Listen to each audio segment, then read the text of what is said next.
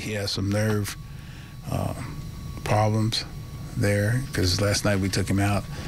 You're always apprehensive when a guy's not feeling his fingers, so he's going back for further tests, some extensive tests, and so we'll know more next week about Shawn. But we've still got to talk more to the doctors and the trainers, and do a couple more tests, and try to get a good picture of what's going on. There's obviously some inflammation and some discomfort, and I obviously couldn't get out of an inning last night physically. So, but there's no definitive solution at this point right now.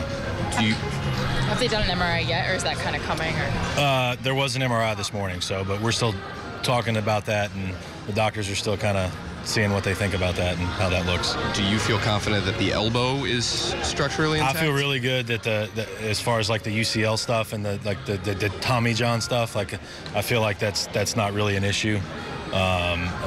It's trying to diagnose what's causing the swelling, the tingling, the numbness, and then trying to fix that.